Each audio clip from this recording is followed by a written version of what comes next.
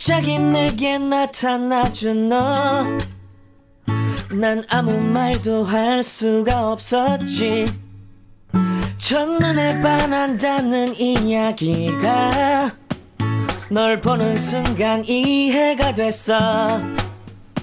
매번 야야야야야 불러 널 야야야야, 내 맘을 고백하려고 타이밍만 보는 나. 그런 나를 넌 보며 왜 그러냐고 묻네. 너 때문에 I'm going crazy.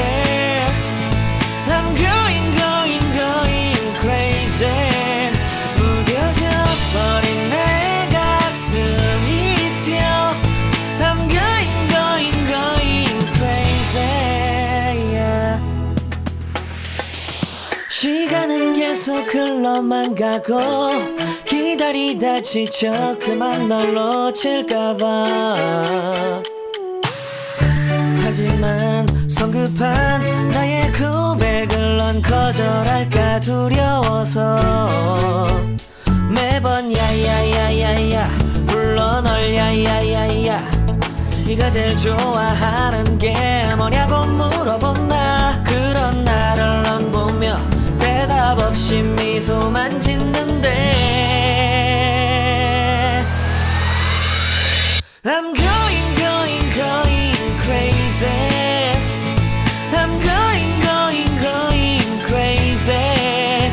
무뎌져 버린 내 가슴이 뛰어. I'm going crazy, yeah. I'm going crazy. 어쩔 수 없는 걸 널 보면 아무런 일도 할 수 없는 걸. I'm going crazy. 오늘은 너에게 내 맘을 고백할게.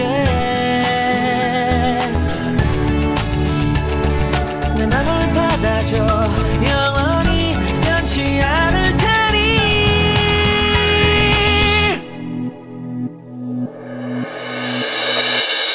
I'm going crazy. I'm going.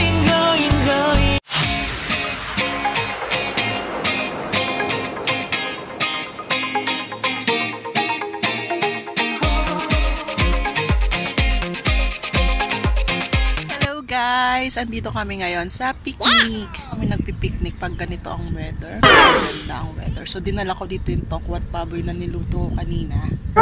So kakainin na natin. Sarap! Masarap siya. Tama-tama lang yung lasa ng yung squeeze lemon at saka yung toyo. At saka yung lambot nung nung karne and the crunchy nung tokwa. Ayan. Na ito. Ayan. Maganda kasi yung weather ngayon. Hindi masyadong mainit, hindi masyadong malamig. Kaya nagsaglit lang kami dito sa lawa. Ayan, ang lawa siya, lawa. Did you like this? Yeah. Yes? What do you call this? Tokwa? Tokwa At baboy. baboy. Yeah. Tokwa at baboy. Oh. Where are we now? In the mirror. In the lake, yeah? Yes. She likes this, yes? You like Filipino foods? Yeah? Okay.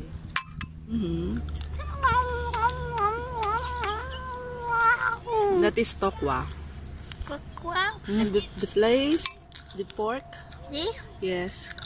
Yes. Delicious? You like it? What gonna say? Thank you for watching. Thank you for watching. Thank you for watching, and don't forget to Subscribe our video.